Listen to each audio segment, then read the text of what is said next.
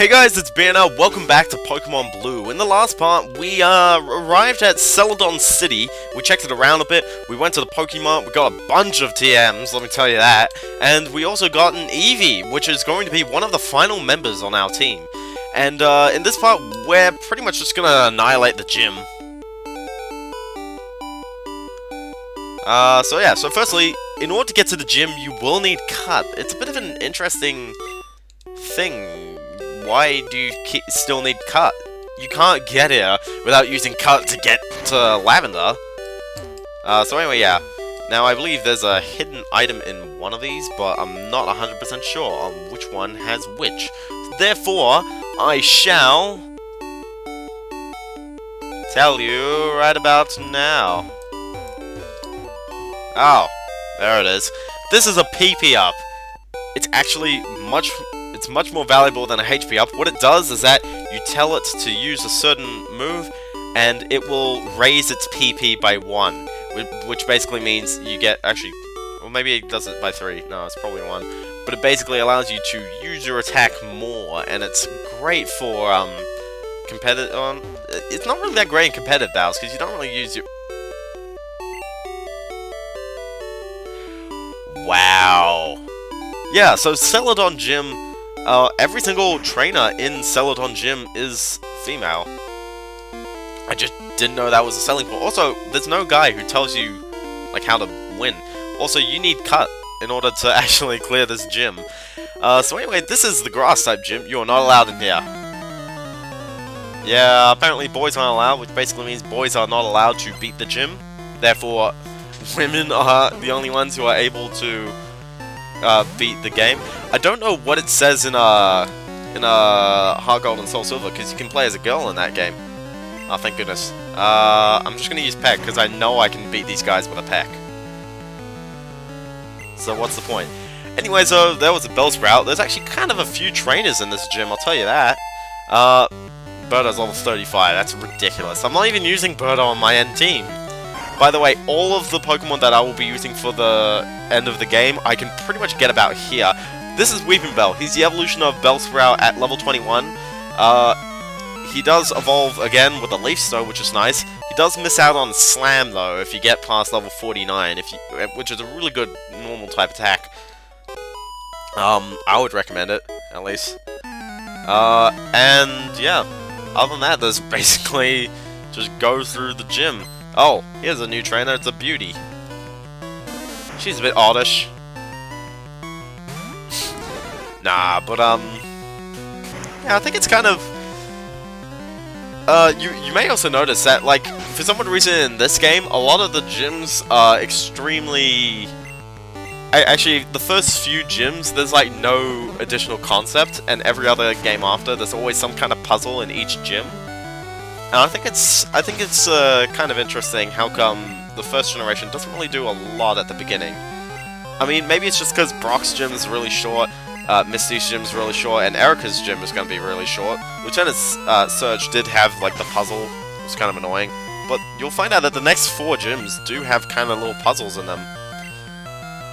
And you're also about to see Birdo single-handedly take out the entire gym. And you know what? I'm not even using Birdo on my ending team. But he is so good right now. My makeup! So yeah. There are quite a few trainers, I'll tell you that. I'm using an item, even though I don't need to use an item, I need to use ducks. There are quite a few trainers. Welcome to Celadon Gym, you better not underestimate girl power. It's actually kind of interesting, you only need to fight 2 trainers before you can fight Erica. This person, when you walk in, and she has a whip. Cool trainer female. We haven't actually fought any cool trainers before, haven't we? Which is kind of interesting. So she does have a Weepinbell. I'm just going to use Drill Peck on it, because why not? Most of the trainers in this gym only have 2 Pokemon, though. It's just like that one. That one before. So this shouldn't take that long. But I do feel like there's enough trainers that will have me play. This is Gloom, by the way. Gloom's the evolution of Oddish at level 21. Evolves again with a Leaf Stone. It doesn't really miss out on anything if it evolves into Vileplume, so...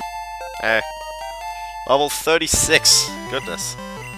And Ivysaur, because we gotta see all these starters eventually, so here's an Ivysaur. Oh my god, Fearow! Guys, use Fearow! It's so good! So yeah, oh, there's another trainer. Oh, beaten. So what is that? Is that another 4? Also, all the bushes come back! I just want to leave this trainer here. Pleased to meet you. My hobby is Pokemon training. Oh, thank you. By the way, the person who didn't fight me immediately, that was the gym leader. That was Erica. She's just kind of standing there. This person has an Execute. It's level 26.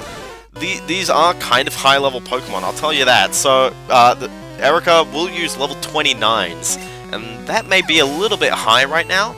There is a side area that you can go to, though, and I'll be covering that next part, because that's kind of a required thing, but... What? It is a required thing you have to do. However, I specifically wanted to skip it because then I could focus on training other Pokemon. Because I would like to get rid of Birdo right now. Oh, snap. Here's the tip. Don't click your controller thumbnail, because then it screen captures. Okay. That's professional of me. Now you know I use an emulator. I mean, of course I'm using an emulator. The picture quality is too clear to not be using an emulator. But it's just like, it's a Game Boy. You would probably want to use an emulator. I mean, Game Boy games emulate so perfectly that, like, why wouldn't you use an emulator? In fact, we're getting there with DS. How did you know my name? I know, that's a figment, that's a saying. Also, you have a Bulbasaur, a Blubbersaur. A Blubbersaur, yeah. I'm surprised the water gym didn't actually use a Squirtle. I think it did, actually. No, it didn't. It didn't use a Squirtle. So, yeah. Oh my goodness, you've got an Ivysaur as well. But yeah, so, I'm actually gonna use a Peck. I don't care if I get hurt. Oh wow, really? Okay, sure. So yeah. So the only Pokemon that we have... we're gonna use Eevee, by the end of the game. Not specifically Eevee, but we're gonna use one of the evolutions by the end of the game. We're also going to use 3 other Pokemon that we can get in this city. It's ridiculous. And another Pokemon which we can get very shortly later. And I do want to go for it right after we're done with Celadon. I want to get the ending team right here. Isn't it kind of odd how I've planned this? Usually I would try and get like all my ending Pokemon by the beginning of the game, or maybe throughout the game, but for some reason they're all coming up right now. Besides Bulbasaur, but yeah. And yeah, this is what the game is like if you train one Pokemon up the entire game. It's just a little bit awkward because then you can't really switch out to anyone mid-battle, so you're going to be using a lot more items. By the way, yeah, this is a perfectly reasonable playstyle. Training one person. Yeah, it is pleasant. The only problem is that in this game it's always sunny. Flower arranging. I had no addition. But it's like, what do you want me to ask you out? Oh well. So this is Erica. She's the 4th gym leader, which is kind of odd. You don't need to fight Erica, really. At least not really immediately. She has a Victory Bell, which knows Wrap, Poison Powder, Sleep Powder, and Razor Leaf. Watch out for Razor Leaf. It's the evolution of Weeping Bell with the Leaf Stone. 1,000 experience, jeez. Anyway, this is a Tangela. This one specifically only knows Bind and Constrict, which is kind of interesting. Tangela has some pretty good defense and a special stat, but he doesn't evolve, or at least in this game. He does evolve in the 4th generation, but right now he doesn't. But I guess he's a pretty alright choice. I would prefer Vileplume or a Victory Bell. Speaking of Vileplume, here's a Vileplume. This Vileplume knows Poison Powder, Mega Drain, Sleep Powder, and Petal Dance. Again, evolution of Gloom with a Leaf Stone. it's an interesting Pokemon, I'll say that.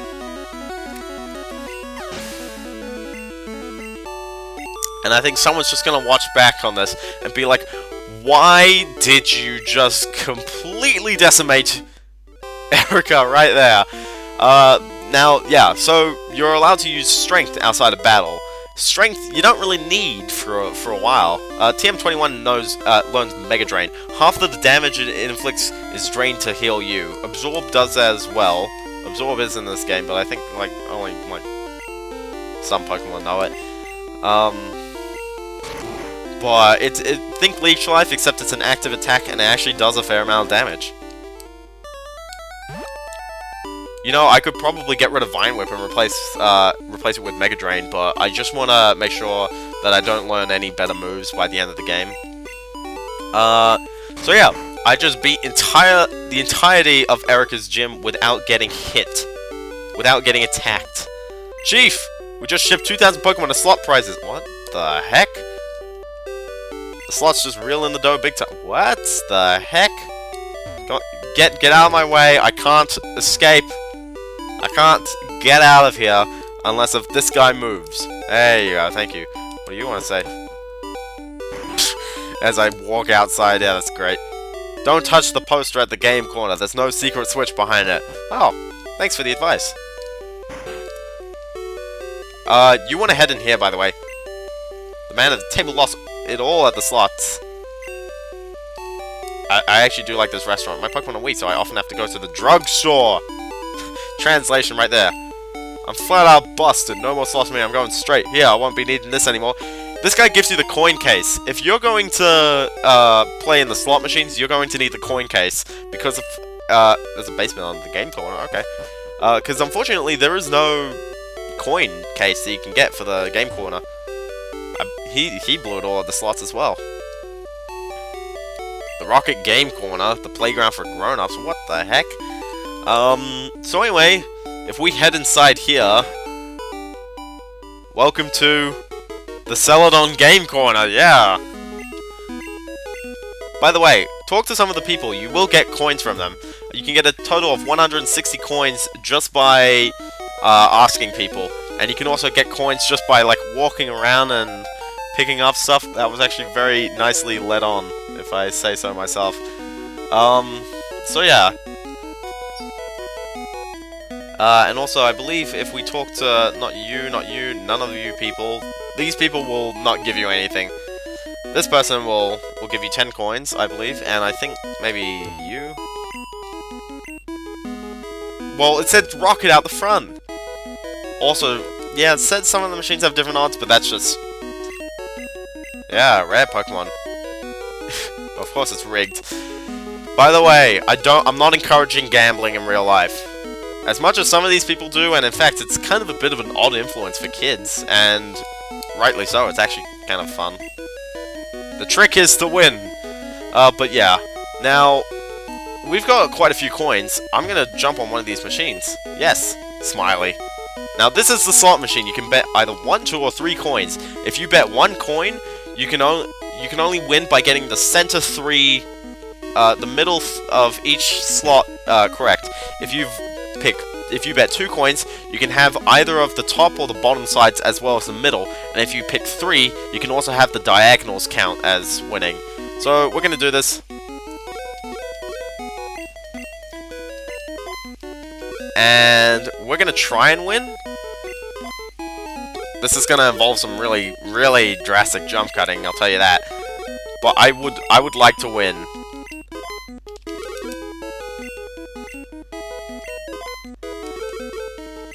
I would really like to win. It's a lot easier to win in later games, let me tell you that. Like, especially with the berry bonus in Ruby and Sapphire. However, the gambling was taken out in Heart Gold and Soul Silver, and I think European Platinum as well. But yeah. I am doing so good.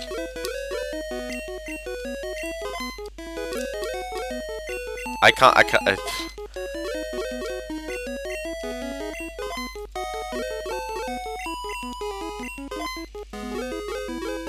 Yes! 8!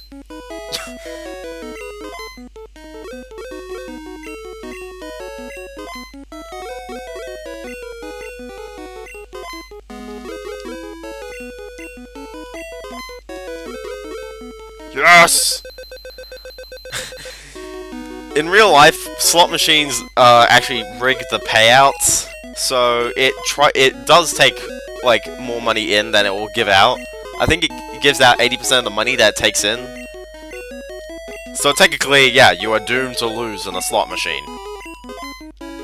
In this game, I don't know if they do rig it, but I do know that you can kind of win it. There is a little bit of skill involved, but it's just like they go so fast, I can't work it. Oh, yes!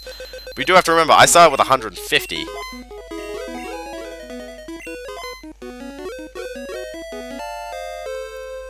Yeah! Bank Bonanza! I'm actually very surprised I got that. Getting all 3 sevens is a very good reward.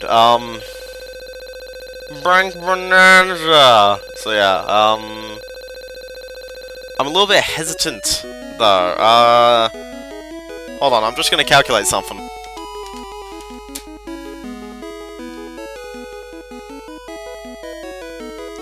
Okay, so if I need 50, sorry, if 50 coins cost $1,000, then it costs $20 per coin. If it costs $20 per coin, I need 2,500 plus 4,600, which is 7,100 stuff. Multiply that by 20, I need $142,000 worth of coins. So I'm gonna keep playing, but I think the worst part is that I need to make money at some point. Oh, sweet. I didn't actually find out where to do stuff, but basically I need to end up with 7,100 coins. Now, you may be wondering, where do you get coins? You can ask the desk to get coins. They cost, you can buy 50 coins for 1,000 Pokebucks. Which sounds like it's enough, but unfortunately, it's... I do not have enough money for it. Although, we can get some more money later on. But yeah. These, by the way, the gyms are so quick, like, I'm just like, yep, just gonna go on the slots now. By the way, you may notice that sometimes when I stop them, they just kind of keep going for a bit. It's because they do rig it. Like, it does stop when it wants it to stop. Yeah. But slot machines do that anyway. Like, look at that. I'm lining up like 2 sevens, and then it's just like, nope.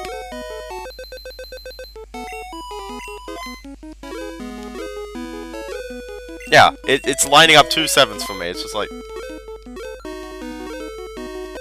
It usually does try and do that. It lines up like 2 of them. Oh, well. Yay!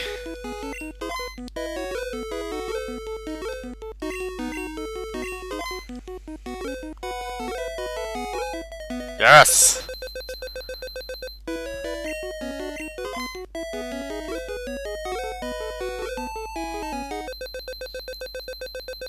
Hey, where's my regular payouts? Here they are.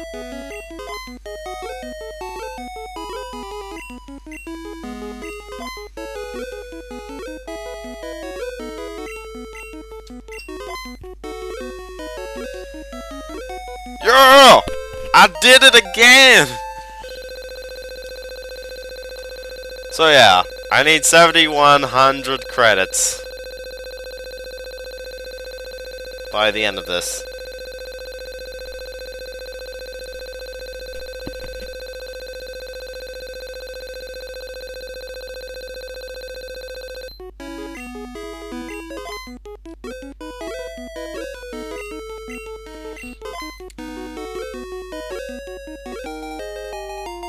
Oh, sweet. So we got a bar. Bar gives you 100. The bar is pretty good. So yeah. If you get the 7s, they give you 300. If you get the bars, they give you 100. If you get either of the 3 Pokemon, you get 15. And if you get 3 berries, you get 8. The berries are kind of just like, yeah...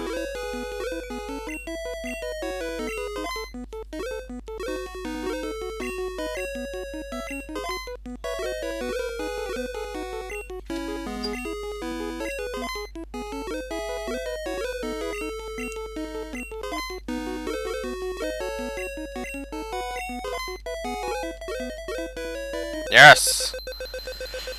So basically, it's this, over and over again.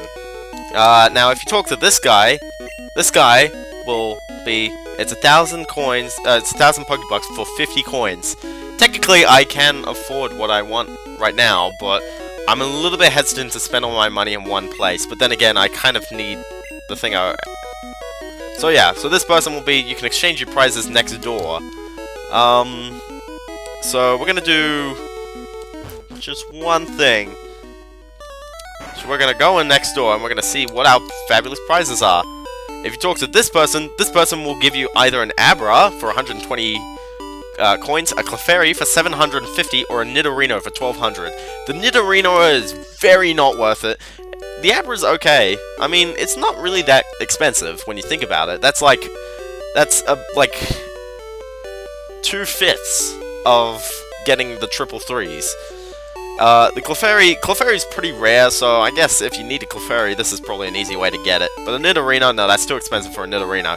Now on the middle desk, you can get a Pinsir for 2,500, a Dratini for 4,600, or a Porygon for 6,500. These are the, this is the only place you can get a Dratini and a Porygon, I think. A Pinsir you can get a bit later in the Safari Zone, however, this is an alright moment to get it, considering you can't get to the Safari Zone for quite a bit. And on the next desk, we have a bunch of TMs. You get TM23, which I believe is Dragon Rage, TM15, which is Hyper Beam, and TM50, which is Substitute. They're so expensive. I don't think they're worth it, even in competitive play. Like, they cost so much. If a coin is worth 20 Pokebucks, multiply this by 20, and that's how expensive it is. Yeah, this is going into the 150,000 region. It's very expensive. However, if you note, what here adds up to 7,100? Why? It's Pinsir plus Dratini. Anyway, with that, I'll see you guys next time. See you kids then. Da da na na na na na na na na na na